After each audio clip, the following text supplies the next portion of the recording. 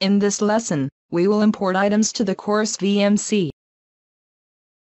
Importing items will allow teachers to reuse instead of recreating one or more activities and resources.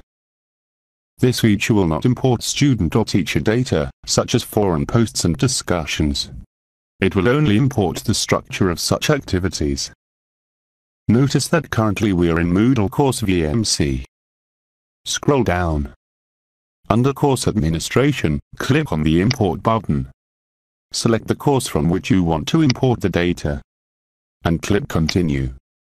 We can also discard the items which we do not want to import.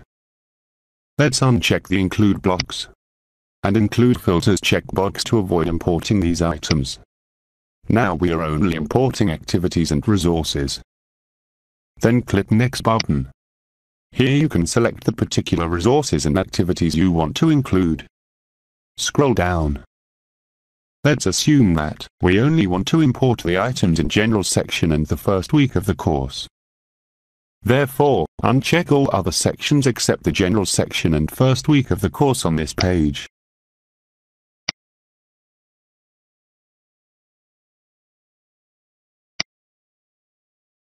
When you have unchecked all other sections, except General section and the first week of the course, click Next.